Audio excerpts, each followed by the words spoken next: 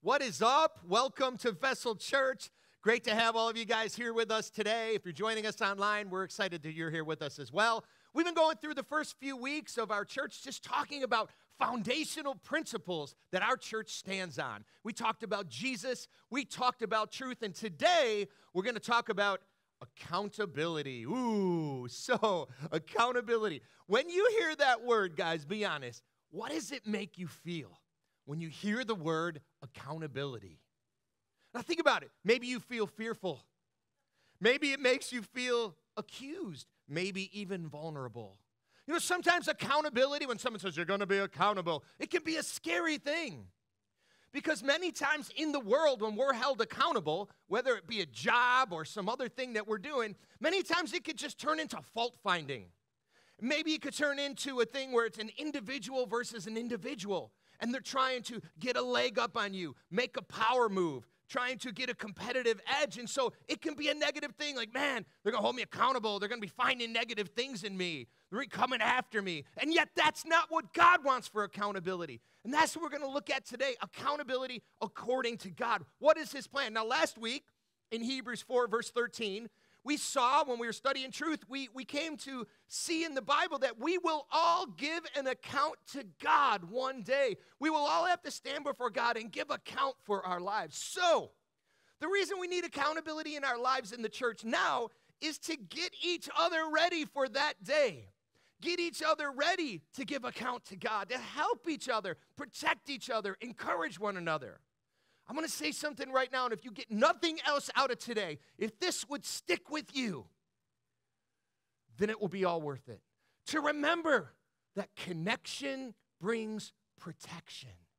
Connection brings protection. And so I want to begin here in Ephesians chapter 4, verse 11, as Paul is writing to the church in Ephesus, which is modern-day Turkey. And he writes here in chapter 4, verse 11, and this is such a great scripture just describing what church should be, what our relationships should be about, right? Ephesians 4, verse 11. And he himself gave some to be apostles, some prophets, some evangelists, some pastors and teachers. So it's just going through different roles in the church that people have. He says, to equip the saints for the work of the ministry, to build up the body of Christ, until we all reach unity in the faith and in the knowledge of God's Son, growing into maturity, with a stature measured by Christ's fullness. Then we will no longer be little children, tossed by the waves and blown around by every wind of teaching, by human cunning and cleverness and the techniques of deceit. But speaking the truth in love, let us grow in every way into him who is the head, Christ.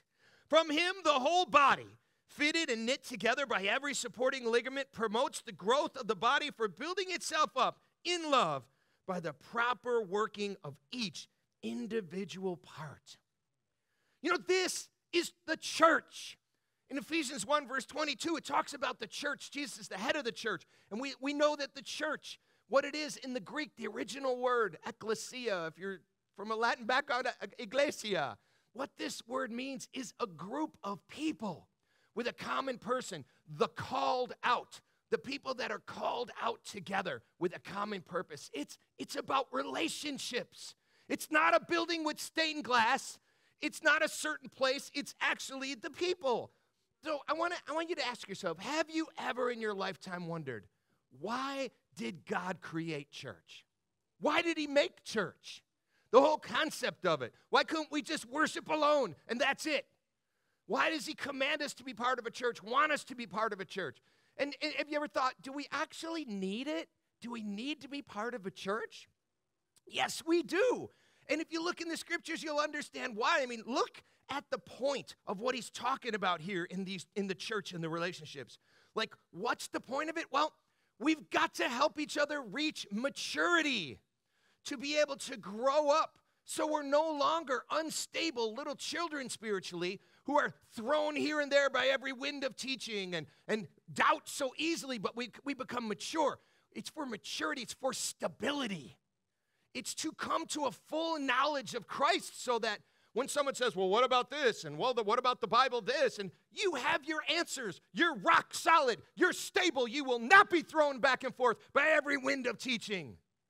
No, you'll be solid. The relationships are to mature each other, to build stability, to be able to bring unity. When we all have a thorough knowledge of the truth and we have that maturity, we're going to better be able to work together. It's for unity. It's also so that all parts are properly working, as it talks about here, by the proper working of each individual part.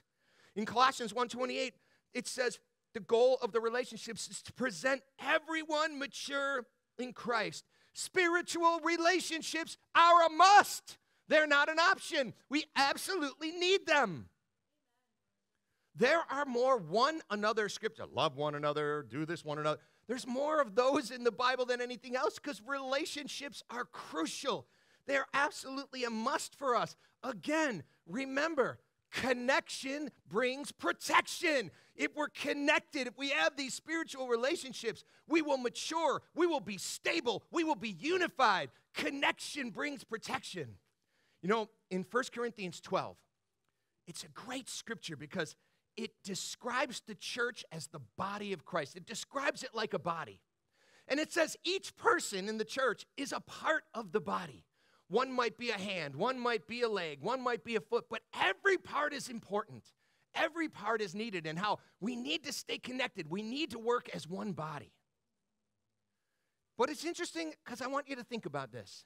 If my finger were to be cut off, that finger without the body would die, right?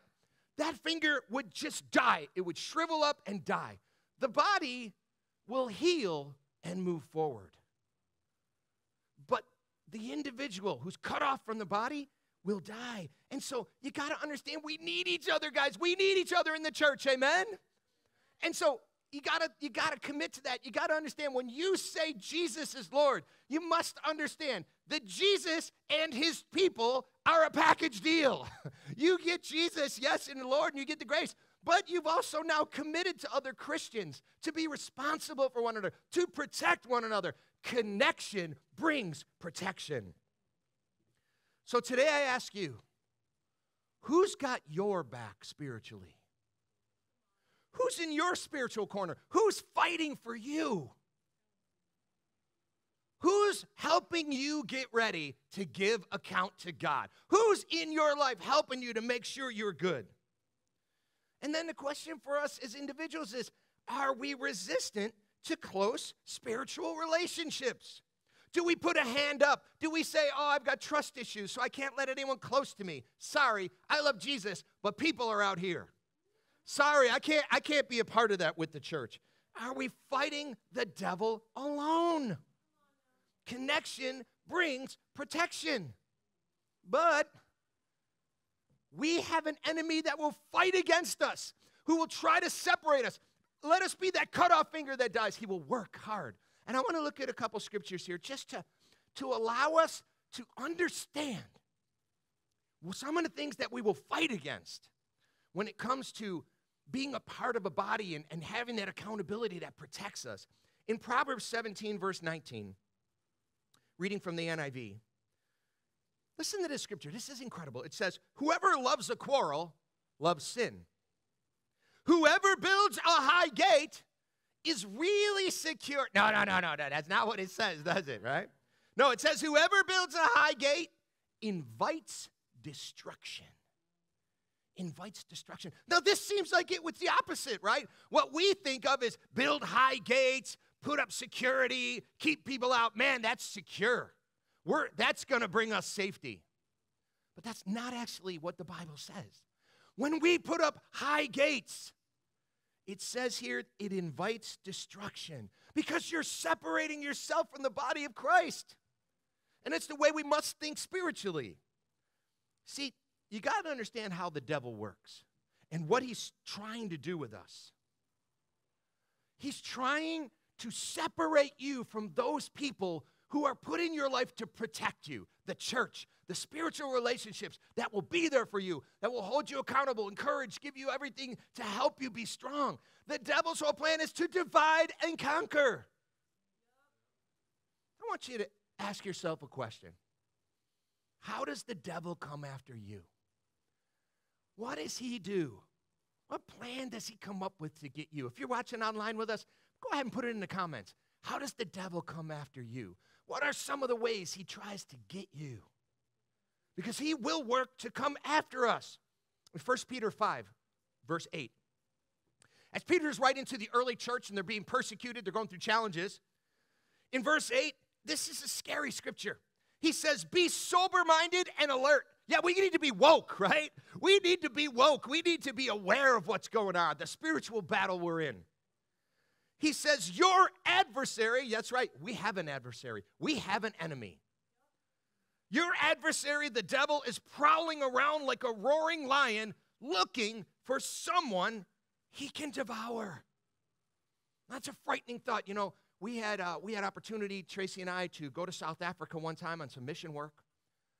And you know, when you see lions in the wild, it's not like the lazy lions in the zoo. When you see them out in the wild, full of blood, tearing apart antelopes and looking at you like you're next, it's a whole different thing. But he says that's what the devil's like, a roaring lion, looking for someone to devour. And this is how lions actually hunt.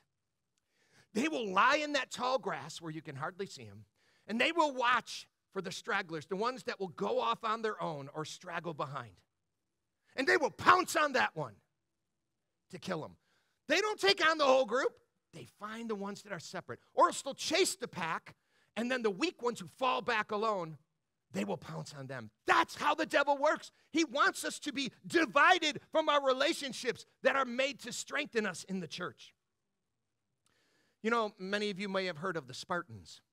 They were a part of the Greek culture. They were a certain city, a certain group of men who were a highly trained militia. You might have seen the 300, right? That movie. That's not completely true, but they were highly trained, incredible, warriors, right? And one of the techniques they would use if they were outnumbered by a larger force is they would, along the way they knew the people would be coming, they would set up like walls of hay and wood and stuff like that and throw pitch on it or something. And then what would happen is they would have to come over, and after a small group of them came over, they would shoot flaming arrows and light that wall on fire. So now everyone behind it can't get over, and so they only have a small group that they could fight and go and take. And that's how they would separate, divide, and conquer to be able to win the war, to win the battle. And it's not that much different from the way the devil will work against us. Accountability is God's way to protect us from the schemes of the devil, the scheme of divide and conquer. Guys, we must remember, again, connection brings protection. Turn to your neighbor right now and say, connection brings protection. Okay, you could do better than that.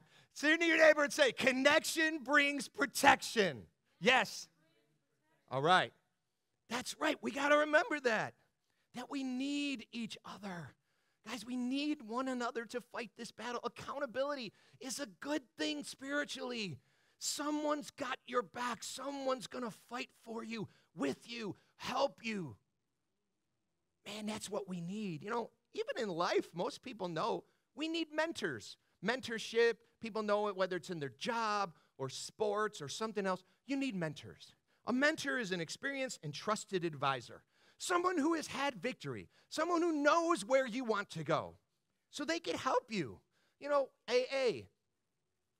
Some people go there. Some people have to go to Alcoholics Anonymous. But one of the things they do there is they hook you up with another person to be an encouragement partner, someone who's a mentor, someone who has been there, someone who's had success so they can help you as you go through things to be able to have victory. I mean, when we truly want victory, we will ask for help, right? When you truly want to have victory in something, that's the times you will open yourself up. Those are the times you go, man, I really want to lose weight. Man, I really want this exercise program to work. I know for me, when I truly, not when I'm just like kind of, but when I really am committed to it, I'll call my friends and say, listen, I'm going to start this. I want you to hold me accountable. Ask me about it. Pray about it for me.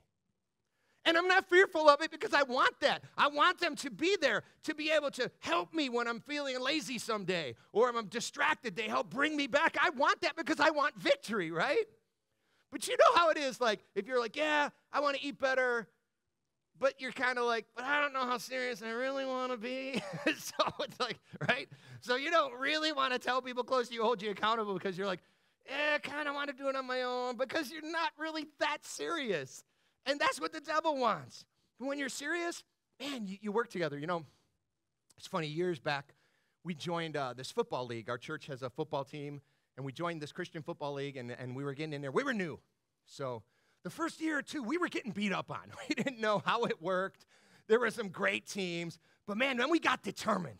We really wanted to win. So there was a bunch of us that got together. We called ourselves the Dungeon Crew because we would work out in my basement. And we'd get in my basement, and it was Nate, it was Jared, JT, myself, and we would go down there, and we would lift weights. We had pictures of the team we wanted to beat. And if someone was being lazy, we would be like, do you think so-and-so from that team is at home quitting on the last reps? Do you think he's at home now? That we would, like, fire each other up with it, right? It's like, come on, bro. You can do it. Let's get to it.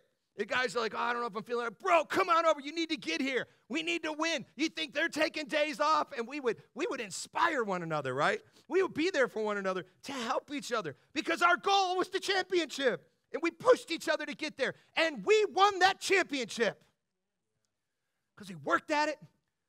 We got other people involved. We helped each other to be stronger, to be focused, and to win that championship. That's what happens when you have spiritual accountability. Connection brings protection. But the devil will try to come after you and divide you. And if you choose to be alone, you're asking for trouble. If you put up high gates and not let people spiritually close to you, I don't want you to ask me personal questions. I don't want you to get too close. You are fighting alone. Here, let me use an example. Curvin, can you come on up here? Give it up for my brother Curve. And Curve and I know each other a long time. And bro, just stand right here. Now, I want to show you an example. If you were the devil, I want you to think about this. Are you going to come after the guy who's got a friend, maybe 2 or 3 that are close to him? The guy who he's got his Bible, he's in his Bible, he's got the scriptures. It's like, are you going to attack this guy where you have to come through 2 or 3 other guys who got his back? The guy with the Bible, the guy who's aware of the battle, the guy who wants his team with him? You going to attack that guy? Or are you going to attack the guy over here who's like, I don't read my Bible all the time. I'm just kind of unaware. This guy just walking around in obliviousness. No other friends to have to go through or watch his back. Which guy are you going to go for? This guy back here, I got the word. I got my friends. I'm strong. Or the oblivious guy over here. No help, unaware, fighting alone. I'm staying on this side because he's not going to come after me like he's going to come after that guy. Right? Thanks, bro. Give it up for Curve. All right. And so, guys, we have to understand. I just want to look through a couple more scriptures today to help us with this idea of spiritually having relationships and spiritual accountability to help us make it to heaven. Hebrews chapter 3, verse 12. As the writer is writing to the Christians from a Hebrew or Jewish background, he's writing them because they're struggling in their faith, and he's giving them the prescription. He's giving them the keys to staying strong spiritually, right? So in Hebrews chapter 3, verses 12 and 13, the writer says, see to it. I'm going to stop right there. See to it. When someone says see to it, some versions say watch out. How important is that? Yeah, that's important, right? See to it. Make sure this gets done. So what he's going to say is very important. See to it, brothers and sisters, that none of you has a sinful, unbelieving heart that turns away from the living God. You see, we have responsibility to one another. Responsibility to keep each other strong. Responsibility to our brothers and sisters, our close friends, to not allow them to slip away, to have an unbelieving heart, a hard heart that turns away from God. No, we need to protect one another. It's the accountability. It's the spiritual relationships, right? It says, so here's what you do. Verse 13. But encourage one another daily, as long as it's called today, so that none of you may be hardened by sin's deceitfulness. See, sin's deceitful. Sin can trick us. Many times we're in sin, we don't even realize it. We need an objective person to come and say, bro, I notice you're doing this. Or, bro, I see this sin in you. And you're like, what are you talking about? Like in Psalms, it says, pride is like a necklace. Everyone else sees it, but not you. And you need someone to point it out, right? It's like those objective relationships to keep us from being deceived by the sin that creeps in our life. But here's what you do. You encourage one another daily. It's objective help. And he says, you know what you need to do? You need to do it daily. You need some contact daily. That's how serious the battle is. We might need encouragement on a daily basis. See, in the church, we recommend having peer relationships, people who are in the same situation as you, also mentoring relationships. Like if you're a young parent, maybe you find someone who's raised their kids to do well and have them mentor you. Someone who's experienced in an area you're not, get spiritual mentors, but then also spiritual peers. People who are in the same situation as you could help. You call them prayer partners, whatever, to help one another. But this is what this is really about. Listen, I am so grateful for my family and friends because there are times they need to sit me down and talk. Even recently, my family sat me down and say they have spiritual interventions with me, and we do it with each other to make us stop and talk to us about what's going on. And I'm so grateful to my family, my children, my wife, that they will sit down and speak honestly to me, hold me accountable, help me, encourage me, challenge me, so that I could be my best and not be sinning. Connection brings protection. You know, maybe if you're married, you kind of have a natural built-in person, but maybe you get somebody outside of your marriage who's objective, maybe another married couple. In case you have stuff to work through, they can help you work through it. Maybe if you're roommates, you know, sometimes you're with your roommates, that's great. Maybe get somebody outside of your household to have an objective opinion, whatever. But to get people in your life, listen, the Bible says see to it. Make this happen. Today, if you don't have a spiritual relationship in your life, someone who will hold you accountable, encourage you, be there for you, find it. Find someone to be that person for you. We need help. Hebrews chapter 10. Verse 23 and 25. I love the book of Hebrews. Hebrews 10, verses 23 and following. The writer says, let us hold unswervingly to the hope we profess. For he who promised is faithful. Unswervingly. In other words, don't go way off the rails and have to come back, and then go way off the rails and come back. No, he's like, man, stay steady. It's that stability, that maturity we talked about, right? So he says, and let us consider. Now, stop right there. Consider. Interesting. The Greek word is kataneumen. The word literally means to think about intensely. So, consider. Think about intensely. He says, let us consider, let us think about intensely how we may spur one another on toward love and good deeds. Not giving up meeting together as some are in the habit of doing, but encouraging one another, and all the more as you see the day approaching. Considering, thinking. First of all, how much do you think intensely about your close friends? I mean, seriously, how much of your time is spent thinking intensely about how you could help your friends? How much time do you spend praying intensely about your close friends and their spiritual needs? I mean, that's something we're called to do. This is what we must do. Consider one another, protect one another. So we're thinking about each other, and there's a few things he breaks down, right? First of all, he says how we can spur one another on toward love and good deeds. See, we should try to be pushing each other to do love and good deeds, right? So he says spur on. Paroxysm is the Greek word for it. It means to stir up, to provoke, to spur. You know, I don't know, might be some of you guys out there that like the TV show Yellowstone. It's kind of popular recently, right? All the Western dudes and stuff. But one thing you'll notice about them, they're on the horses, right? Horses could be stubborn. So if you notice on their boots, but on the back of their boot, they have this real sharp little wheel, right? It's called a spur. And what it's for is when you're on the horse, you want it to go, you kick the horse with that spur. And that horse gets moving. It moves on toward love and good deeds. But the Bible says we need to spur one another on toward love and good deeds. Sometimes we need a kick in the backside. Sometimes we need someone to spur us on because maybe we got lazy. Maybe we're just oblivious. And we need someone to spur us on toward love and good deeds. Proverbs 27:17 says it this way. As iron sharpens iron, so one person sharpens another. Well, yes. But when iron hits iron, sparks can fly. And sometimes you got to spur somebody on. There might be some sparks that fly. You need to say some tough things to spur each other on to help each other to get to love and good deeds. Ephesians 4, we read earlier, it says, speaking the truth in love, we grow up into Christ. We spur each other on toward love and good deeds. We spur each other on toward being like Jesus. That's what God wants us to do for one another. So today, how open are you to being spurred on? Are you going to be the horse who gets kicked and just quits? Or throws the rider off of him, just bucks him off? No. We have to accept and grow from it. How about you? How about spurring others on? Are you a conflict avoider? Are you someone who will literally see sin hurting your friend, but you don't want to speak up about it because you don't want to be bothered? You don't want the conflict? You don't want to have to do that?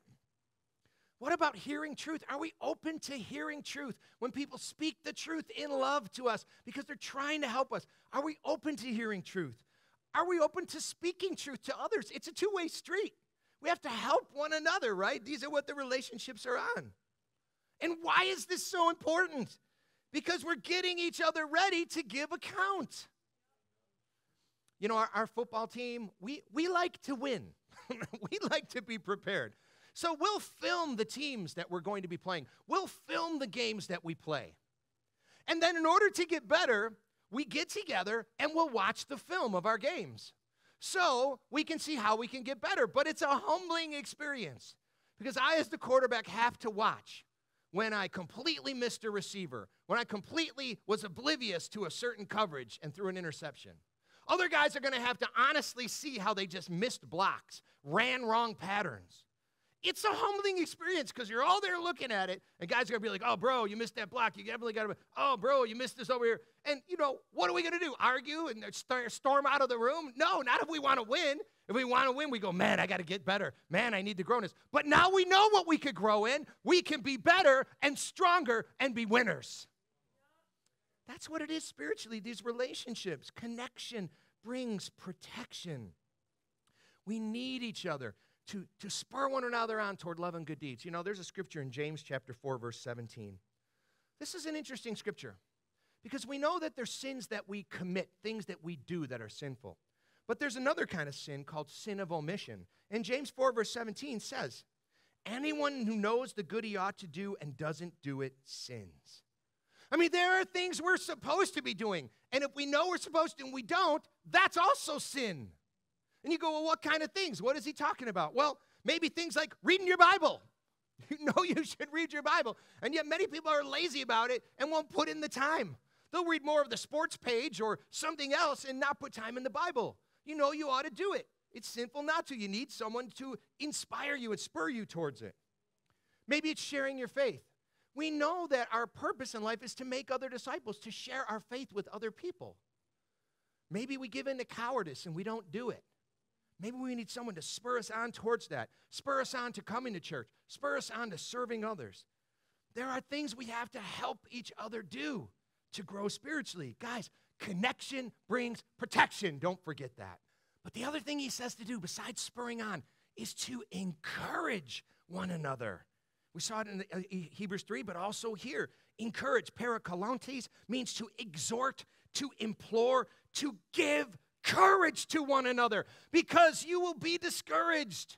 The devil wants to discourage you. He wants to tell you you're not good enough. He wants to tell you you don't want enough. He wants to tell you that you should be insecure because of this. He wants you to feel guilty for this. He wants to discourage you.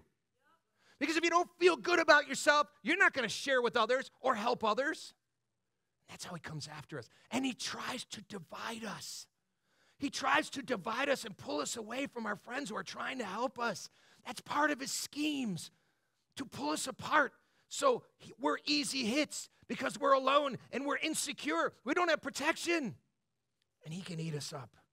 The world will beat us up.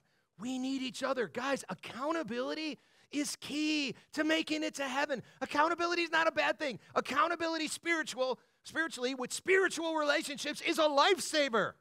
It protects us. It's a good thing. It will encourage you when you're discouraged. It will spur you on when you're not doing what you need to. We will be getting each other ready to meet God and be ready to give an account. That's why we need one another, right? So when you think about accountability, remember, connection brings protection. We need relationships spiritually. It helps us. It's actually good. If you don't have an accountability partner today, ask somebody who brought you out to church. Talk to somebody. Find somebody to help keep you accountable, to be that person who has your back. So that you're not the oblivious person over here, but you're the guy over here with the scriptures, with your friends who are protecting you. The devil's going to have a lot of harder time with you than with the oblivious person. So let's get each other ready as we're about to take communion together. I want you to understand in John 16, verse 33, what Jesus says. When he's going to the cross, he says, I have told you these things so that in me you may have peace. And who doesn't want peace? Amen? You will have suffering in this world. Be courageous. I have conquered the world. Jesus says, be courageous. Take courage. Be encouraged. Because I have conquered the world. He has died on the cross. Opened the door for us. He's given us grace for forgiveness for our sins. He's given us brothers and sisters in the church who have our back, who can help protect us. He's given us all we need to make it to heaven. So when you remember him going to the cross for you, let it inspire you and encourage you. Let it spur you on if it needs to find some close friends spiritually to help you make it to heaven. Let's pray. Father, we thank you so much for the opportunity to learn from your word. Father, I pray that today we'd be inspired by the sacrifice Jesus gave, to be able to have the accountability, to be able to live by the truth, to be able to be with you for eternity. Thank you for his sacrifice. In Jesus' name we pray. Amen.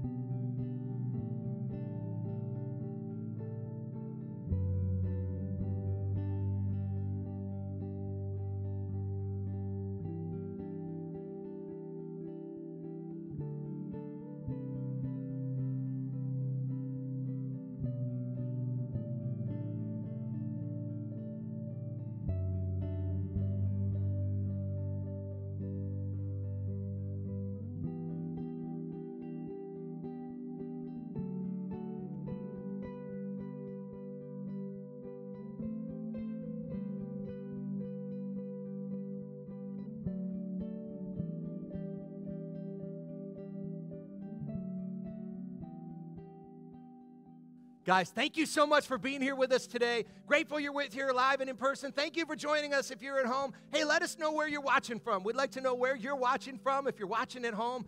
Grateful for all of you. Hope you have a great week. See you next week. Thank you so much for joining us this Sunday here on Vessel Church YouTube channel. We go live every single Sunday. So please make sure you like, share, and subscribe to our channel so that you can stay up to date on everything that we do. We'll see you guys really soon. Enjoy your week, and please remember that when you're in our house, we hope you feel